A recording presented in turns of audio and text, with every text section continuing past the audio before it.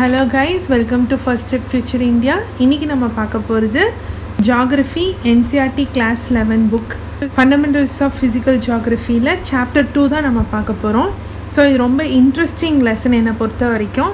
ஏன்னா நம்ம எர்த் உருவானது என்ன, அதை நம்ம எப்படி அப்சர்வ் பண்ணுறோம் அப்படின்னு ஒரு டோட்டலாக காமன் சென்ஸ் யூஸ் பண்ணி இல்லைனா ஒரு அப்சர்வேஷன் யூஸ் பண்ணி இருக்கக்கூடிய லெசன் தான் இது. நான் இந்த லெசனை ரொம்பவே என்ஜாய் பண்ணுறேன். நீங்களும் அப்படி பண்ணுவீங்கன்னு நினைக்கிறேன். உங்களோட எக்ஸ்பீரியன்ஸ் இந்த லெசனை படித்ததுக்கப்புறம் நீங்கள் என்ன ஃபீல் பண்ணுறீங்கன்றதை கண்டிப்பாக கமெண்ட் செக்ஷனில் சொல்லுங்கள். ஸோ லெசனுக்குள்ளே போகலாம். ஸோ இந்த லெசன் நம்ம எர்த்தையும் யூனிவர்ஸ் கேலக்ஸி இந்த மாதிரி இருக்கக்கூடிய ஸ்பேஸ் அப்சர்வேஷனை பற்றி தான் சொல்கிறாங்க. இதில் ரெண்டு விதமான தியரிஸ் இருக்குது. ஒன்று பார்த்தோன்னா ஏர்லி தியரி, இன்னொன்று பார்த்தா மாடர்ன் தியரி. ஏர்லி தியரியில் மெயினாக நம்ம தெரிஞ்சுக்க வேண்டியது ஒரிஜின் ஆஃப் எர்த்தை பற்றி தான்.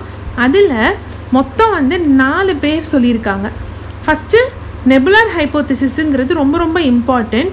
அதுக்கப்புறமா சாம்பர்லைன் அண்ட் மவுல்டன் அப்படிங்கிறவங்க ஒரு அப்சர்வேஷன் சொல்லியிருக்காங்க. இந்த அப்சர்வேஷனை சர் ஜேம்ஸ் ஜீன்ஸும் அப்புறமா சர் ஹாரோல்ட் ஜெஃப்ரியும் அக்ரி பண்ணியிருக்காங்க. ஃபைனலாக அதுக்கப்புறம் பைனரி தியரின்னு ஒன்று வந்திருக்கு. அதுக்கப்புறமா நெபுலர் ஹைப்போதெசிஸை 2 சயின்டிஸ்ட் 1950s இன்னும் கொஞ்சம் டீட்டெயில்டாக எக்ஸ்பிளைன் பண்ணியிருக்காங்க. ஸோ ஒரிஜின் ஆஃப் எர்த்தில் நம்ம இதை தான் பார்க்க போகிறோம். ஸோ ஃபஸ்ட்டு நெபுலர் ஹைப்போதெசிஸ் அப்படின்னா என்ன அப்படிங்கிறத பார்க்கலாம். ஃபஸ்ட்டு சன் அப்படிங்கிறது ஒன்று இருக்குது. நெபுலார் அப்படிங்கிறது என்னென்னா க்ளவுட் மெட்டீரியல், அதாவது க்ளவுட் உருவாகிறதுக்கு தேவையான மெட்டீரியல்ஸை தான் நம்ம நெபுலா அப்படின்னு சொல்கிறோம். அது ரொம்ப பெரிய க்ளவுடாக இருக்கும். ஸோ இந்த சன்னோட சேர்ந்து அந்த க்ளவுட் மெட்டீரியலில் ஃபார்ம் ஆன விஷயங்கள் தான் இந்த பிளானட்ஸ். இதைத்தான் நெபுலர் ஹைப்போதெசிஸில் சொல்கிறாங்க. The planets were formed out of a cloud of material associated with the youthful sun which is slowly rotating. So Sun rotate ஆகுதுன்னு நம்ம சொல்கிறோம் இல்லையா.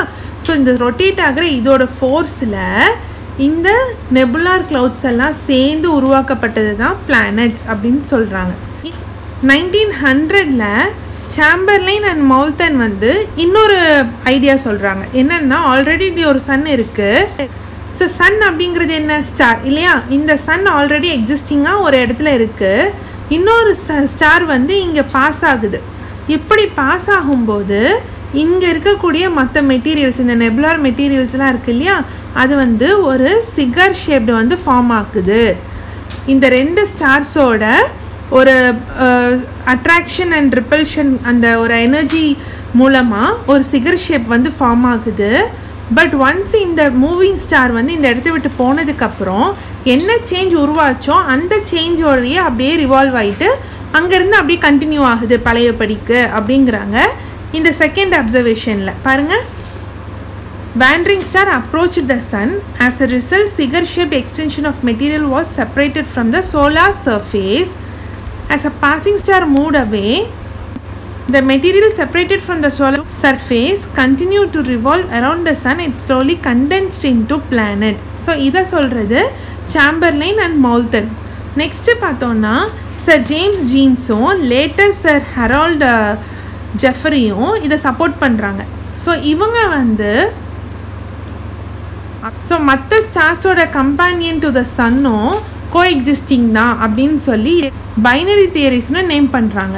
அடுத்த 1950s Russian சயின்டிஸ்டான Otto ஸ்மித்தும் Germany சயின்டிஸ்டான curl வெய்ஸ்காரும் இந்த நெபுலர் ஹைப்போதெசிஸை இன்னும் கொஞ்சம் டீட்டெயில்டாக டிஃபர் பண்ணுறாங்க. எப்படின்னா, ஸோ சன் இங்கே நடுவுலையும் பிளானட்ஸ் சுற்றியும் இருக்குது இல்லையா. ஸோ ஃபஸ்ட்டு இந்த ஹைட்ரஜனும் ஹீலியமும் சேர்ந்து இந்த லைட் மெட்டீரியல்ஸ் எல்லாம் ட்ராவல் ஆகி நடுவில் வருது. ஸோ ஃபியூஷன் ரியாக்ஷன்ஸ் மூலமாக சன் இங்கே உருவாகுது. லைட்டர் மெட்டீரியல்ஸ் இங்கே வருதுன்னா இப்போ இங்கே ஹெவி மெட்டீரியல்ஸ் தானே இருக்கணும். இந்த ஹெவி மெட்டீரியல்ஸ் எல்லாம் சேர்ந்து தான் பிளானட்ஸாக ஆயிருக்கு அப்படின்னு நெபுலர் ஹைப்போதெசிஸை இன்னும் கொஞ்சம் டீட்டெயிலாக சொல்கிறாங்க இந்த 2 சயின்டிஸ்ட்டும். சொல்கிறாங்க பாருங்கள். Sun was surrounded by solar nebula containing hydrogen and helium along with what may be termed as a dust. So இது ஃப்ரிக்ஷன் அண்ட் கொலைடு நடந்து தான் ஒரு டிஸ்க் ஷேப்டு க்ளவுடும் பிளானட்ஸும் உருவாச்சு அப்படின்னு சொல்கிறாங்க.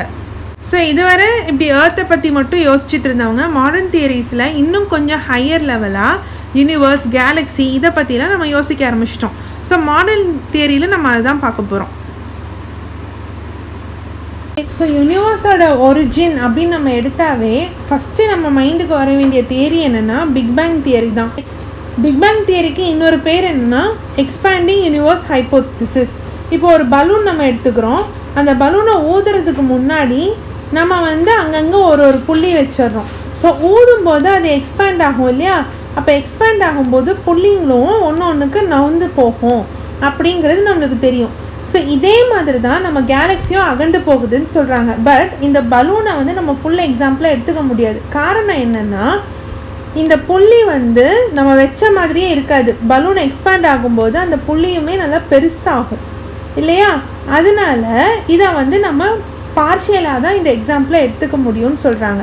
ஏன்னா இந்த தியரி படி ஒரு கேலக்ஸிக்கும் இன்னொரு கேலக்ஸிக்கும் நடுவில் இருக்கிற கேப்பு தான் பெருசாகுதே தவிர கேலக்ஸியை பெருசாகிறது இல்லை அப்படின்னு சொல்கிறாங்க. ஸோ பிக் பேங் தியரி அப்படிங்கிறது என்னென்னா ஓவராலாக யூனிவர்ஸோட டெவலப்மெண்ட் எப்படி நடந்துச்சுன்னு ஒரு தியரி சொல்கிறாங்க. என்னென்னா ஃபஸ்ட்டு ஒரு மேட்டர் அப்படிங்கிறது ஒரு டைனி பாலாக இருந்ததாகவும் அதுக்கப்புறமா அது வைலண்ட்டாக எக்ஸ்ப்ளோட் ஆன மாதிரியும் அது எக்ஸ்ப்ளோட் ஆனது இன்றைக்கி வரைக்குமே அதோட எக்ஸ்பேன்ஷன் நடந்துக்கிட்டே இருக்குது. இப்போ இந்த பாயிண்டில் எக்ஸ்ப்ளோட் ஆகிருக்குன்னா அந்த எக்ஸ்ப்ளோஷன் சுற்றியும் அந்த வேவ்ஸ் ட்ராவல் ஆகும் இல்லையா? ஸோ இது எக்ஸ்பேண்ட் ஆகும். இன்றைக்கி வரைக்கும் இந்த நிமிஷம் வரைக்கும் எக்ஸ்பேண்ட் ஆகிக்கிட்டே இருக்குது அப்படின்னு சொல்கிறாங்க. ஆனால் இந்த எனர்ஜி எக்ஸ்ப்ளோர் ஆன எனர்ஜி தான் கொஞ்சம் கொஞ்சமாக மேட்டராக மாறி இருக்கணும். இனிஷியலாக எக்ஸ்ப்ளோர் ஆனவுடனே ரேப்பிடாகவும் இப்போ அதோட எக்ஸ்பான்ஷன் கொஞ்சம் கொஞ்சமாக ஸ்லோ ஆனதாகவும் சொல்கிறாங்க. அதே மாதிரி எக்ஸ்ப்ளோர் ஆன ஃபஸ்ட்டு 3 minutesலேருந்தே ஆட்டம் ஃபார்ம் ஆக ஆரம்பிச்சிருச்சு அப்படின்னு சொல்கிறாங்க. 3 lakh yearsக்கு அப்புறமா டெம்பரேச்சர் ட்ராப் ஆகி அட்டாமிக் மேட்டர் உருவானதாகவும் யூனிவர்ஸ் டிரான்ஸ்பரண்ட்டாக ஆனதாகவும் சொல்கிறாங்க. ஸோ ஃபஸ்ட்டு ஸ்டேஜில் ஒரு டைனி பால் இருந்துச்சு. செகண்ட் ஸ்டேஜில் அது எக்ஸ்ப்ளோர்ட் ஆகிருக்கு. தேர்ட் ஸ்டேஜில் அதோட டெம்பரேச்சர் ட்ராப் ஆகி அட்டாமிக் மேட்டராக உருவாக ஆரம்பிச்சிருச்சு. யூனிவர்ஸ் டிரான்ஸ்பரண்ட் ஆயிடுச்சுன்னு சொல்கிறாங்க. இதுக்கு ஆல்டர்னேட்டிவாக இன்னொரு கான்செப்டும் இருக்குது, holies concept of steady ஸ்டேட்னு. But நம்ம இந்த பிக் பேங் தியரியை மட்டும்தான் நம்ம ஃபாலோ பண்ணுறோம், அதுதான் நம்ம நம்புகிறோம். ஓகேங்களா? நெக்ஸ்ட்டு ஸ்டார் ஃபார்மேஷன்னா என்ன? இப்போ நம்ம ஆல்ரெடி நெபுலானா என்னன்னு பார்த்தோம் இல்லையா? ஸோ இந்த நெபுலா அப்படிங்கிற க்ளவுட் மெட்டீரியல்ஸ் இருக்குது இல்லையா? இந்த க்ளவுட் மெட்டீரியல்ஸில் இருந்து லைட் டென்சிட்டியான ஹைட்ரஜன், ஹீலியம் இது ரெண்டும் சேர்ந்து தான் சன்னை உருவாக்குச்சு அப்படின்னு நம்ம பார்க்குறோம்.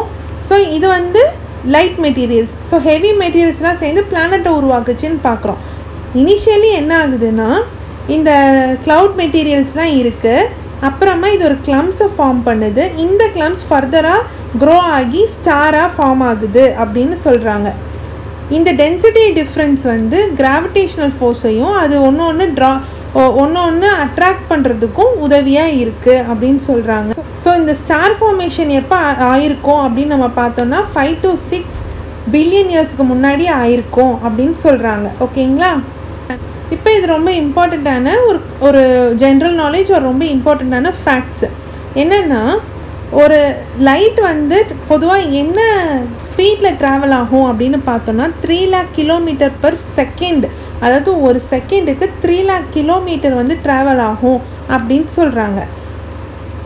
ஸோ லைட் இயர் அப்படின்னா என்ன?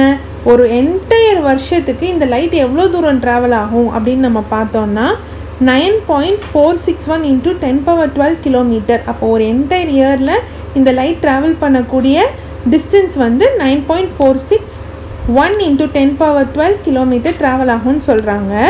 ஸோ இந்த எர்த்துக்கும் சன்னுக்கும் இருக்கிற டிஸ்டன்ஸ் என்ன அப்படின்னு நம்ம பார்த்தோன்னா 149,598,000 km தூரம் இருக்குதுன்னு சொல்கிறாங்க.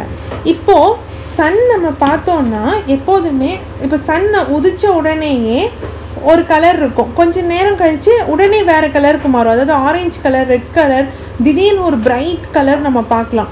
ஏன் அப்படின்னா இங்கே சன்லேருந்து வரக்கூடிய எனர்ஜி, இந்த லைட் எனர்ஜி நம்ம ஏர்த்தை அடையிறதுக்கு கரெக்டாக 8.311 minutes ஆகுது.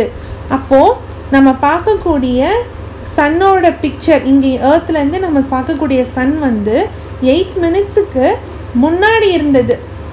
அதாவது ப்ரெசன்ட் சன் நம்ம கண்ணுக்கு தெரியாது, 8 மினிட்ஸுக்கு அப்புறமா தான் நம்ம கண்ணுக்கு தெரிய ஆரம்பிக்கும். ஸோ ப்ரெசண்ட்டுக்கு முன்னாடி நம்ம பார்க்குறோம். இன்னுமே கேலக்சியில் நிறைய ஸ்டார்ஸ் வந்து செத்து போயிருக்கோம், இருந்தாலும் நம்ம கண்ணுக்கு அது தெரியும். காரணம் என்னென்னா இதே லாஜிக் தான். அங்கேருந்து ட்ராவல் ஆகி நம்ம கண்ணுக்கு நம்ம ஏர்த்துக்கு அது வந்து தெரியறதுக்கு டைம் எடுக்கும். அந்த டைம் வரைக்கும் நம்ம அது செத்தே போயிருந்தாலும் அந்த ஸ்டாரே அங்கே இல்லைனாலும் நம்ம கண்ணுக்கு அந்த பர்டிகுலர் டைம் வரைக்கும் தெரியுங்கிறது தான் லாஜிக். ஓகேங்களா? இந்த ஐட்டம் உங்களுக்கு புரியலன்னா கமெண்ட் செக்ஷனில் சொல்லுங்கள். நான் திரும்பவும் ஏதாவது ஒரு வீடியோவில் அட்டாச் பண்ணி நான் எக்ஸ்பிளைன் பண்ணுறேன், இல்லை தனியாகவே இதுக்கு ஒரு வீடியோ எடுக்கிறேன். உங்களுக்கு புரிஞ்சிருக்கும்னு நினைக்கிறேன். லைட்டோட ஸ்பீட் என்னன்னு பார்த்தா 3 lakh km/s. ஸோ ஒரு லைட் இயர் ட்ராவல் பண்ணுற டிஸ்டன்ஸ்னால் 9.461 × 10⁻12 km. சன்னுக்கும் ஏர்த்துக்கும் இருக்கிற டிஸ்டன்ஸ் வந்து 149,598,000 km. ஸோ சன்லேருந்து ஆரம்பிக்கிற லைட் ரேஸ் வந்து நம்ம ஏர்த்தை டச் பண்ணுறதுக்கு எடுத்துக்கக்கூடிய மினிட்ஸ் வந்து 8.311 மினிட். ஓகேங்களா? ஃபைனலாக ஃபார்மேஷன் ஆஃப் பிளானட்னா என்னன்னு பார்க்கலாம். ஸோ இந்த புக்கில் மொத்தம் 3 ஸ்டேஜஸில் சொல்லியிருக்காங்க. ஃபஸ்ட்டு என்னென்னா நெபுலர் க்ளவுட்ஸ் அப்படின்னு ஒன்று இருக்குது இல்லையா, அதில் வந்து டஸ்ட் பார்ட்டிகல்ஸ் எல்லாம் இருக்குது. இந்த டஸ்ட் பார்ட்டிகல்ஸ்லாம் சேர்ந்து ஒரு லம்ப் ஃபார்மேஷன் பண்ணோம். அந்த லம்ப் ஃபார்மேஷன்லாம் வந்து கிராவிடேஷ்னல் ஃபோர்ஸ் மூலமாக ஒன்று சேரும். அப்படி ஒன்று சேரும்போது அந்த கிளாஸ் க்ளவுடுக்கு ஒரு கோர் ஃபார்ம் ஆகுது. அந்த கிளாஸ் க்ளவுடை சுற்றி ஒரு டிஸ்க் ஷேப்டு ரொட்டேட்டிங் கேஸும் அதே மாதிரி ஒரு டஸ்ட்டும் அதை சுற்றி ஃபார்ம் ஆகுது அப்படின்றாங்க. இதுதான் ஃபஸ்ட்டு ஸ்டேஜ் அப்படின்னு சொல்கிறாங்க. செகண்ட் ஸ்டேஜ் என்னென்னா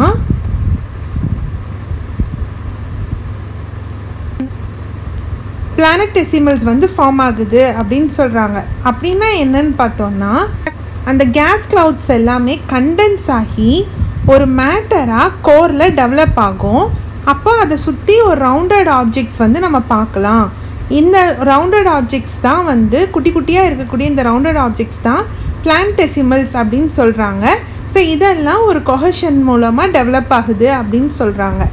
இந்த பிளானட்டெசிமல்ஸ் குட்டி குட்டியாக இருந்தாலுமே நம்பர்ஸ் வந்து ரொம்பவே ஜாஸ்தியாக இருக்கும். ஸோ இந்த குட்டி குட்டியாக இருக்கக்கூடிய பிளானட்டெசிமல்ஸ் எல்லாம் ஒன்றா சேர்ந்து ஒரு கிராவிடேஷனல் அட்ராக்ஷன் மூலமாக ஒன்று சேருது. அதுதான் ஃபைனலாக பிளானட்டாக மாறுதுன்னு தேர்ட் ஸ்டேஜில் சொல்கிறாங்க. இது ஒரு பிக்சர் வச்சு நம்ம பார்க்கலாம். இந்த ஸ்டேஜ் 1ல் கேஸும் லம்ஸும் ஒன்றா இருக்குது. நெக்ஸ்ட்டு அந்த லம்ஸ் எல்லாம் ஒன்றா சேர்ந்து கேஸ் எல்லாம் தனியாக பிரியுது. நெக்ஸ்ட்டு பிளானட்டெசிமல்ஸ் அதாவது ஒரு ஸ்பெரிக்கல் ஷேப்டு ஃபார்ம் ஆகுது. அதுக்கப்புறமா ஓவராலாக இந்த பிளானட்டெசிமல்ஸ் எல்லாம் ஒன்றா சேர்ந்து ஒரு கொஹஷன் ஃபார்ம் ஆகி இந்த மாதிரி எம்ப்ரியோஸ்லேருந்து ஃபைனலாக பிளானட்ஸும் உருவாகுது. ஸோ இதுதான் நம்ம பிளானட்ஸ் உருவாகிறதோட ஸ்டேஜஸ். ஸோ இந்த இது பார்த்தோன்னா பிளானட்ஸ் மொத்தம் நம்ம 3 பிளானட்டாக பிரிக்கலாம். ஒன்று கேஸ் ஜெயண்ட்டு, இன்னொன்று ஐஸ் ஜெயண்ட்டு, இன்னொன்று டெரஸ்ட்ரியல் பிளானட். ஸோ நம்ம ஏர்த்துங்கிறது ஒரு டெரஸ்ட்ரியல் பிளானட் இல்லையா? ஸோ ஃபார்மேஷன் வந்து பார்த்திங்கன்னா இந்த சாலிட் ஆக்சலரேஷன் நடக்குது, கோர் கூட போய் கொஹஷன் ஆகுது. அப்போது கேஸ் ஆக்சலரேஷன் வந்து இந்த மாஸை விடவே ஜாஸ்தியாக இருக்கும்போது நம்மளுக்கு கேஸ் ஜெயிண்ட் ஃபார்ம் ஆகுது. ஸோ இதுதான் அவுட்புட். நெக்ஸ்ட்டு பார்த்தோன்னா அதே மாதிரி ஆக்சலரேஷன் நடந்து அப்படி நடக்கக்கூடிய ஆக்சலரேஷன் ஒரு ஸ்லோ கோர் ஆக்சலரேஷனாக இருக்குது. அப்படி நடந்ததுன்னா அதோட ரிசல்ட் வந்து ஐஸ் ஜெயிண்ட். இந்த கோர் ஃபார்மேஷன்லேருந்து ஒரு டிஸ்கோட ரீஜனும் வித் சாலிட்ஸ் உருவாகும்போது நம்மளுக்கு டெரஸ்ட்ரியல் பிளானட் கிடைக்கிது. ஸோ இது 3 விதமான பிளானட்டு. ஸோ அந்த 3 விதமான பிளானட் என்னென்ன வித்தியாசமாக நடக்குது, எது மூலமாக நம்மளுக்கு அப்படி இருக்குங்கிறத நம்ம இந்த பிக்சர்லேருந்து தெரிஞ்சுக்கலாம். ஸோ இதெல்லாம் நான் கூகுள்லேருந்து எடுத்த இமேஜ் தான் ஒரு பெட்டர் அண்டர்ஸ்டாண்டிங்க்கு. ஸோ 15 மினிட்ஸுக்கு மேலே ஆனதுனால இந்த வீடியோவை இதோட நிறுத்திக்கலாம். இது பார்ட் 1 வீடியோவாக இருக்கட்டும். பார்ட் 2ல் இந்த லெசனை நம்ம கம்ப்ளீட் பண்ணிடலாம். இப்போ நான் எடுத்த வரைக்கும் உங்களுக்கு ஏதாவது டவுட்ஸ் இருந்ததுன்னா கண்டிப்பாக கமெண்ட் செக்ஷனில் கமெண்ட் பண்ணுங்கள். உங்களுக்கு இந்த வீடியோ பிடிச்சிருந்தால் லைக் பண்ணுங்கள். உங்களை மாதிரியே படிக்கிறவங்களுக்கு சீரியஸ் கேண்டிடேட்ஸ்க்கு இந்த வீடியோஸ் எல்லாத்தையுமே ஷேர் பண்ணுங்கள்.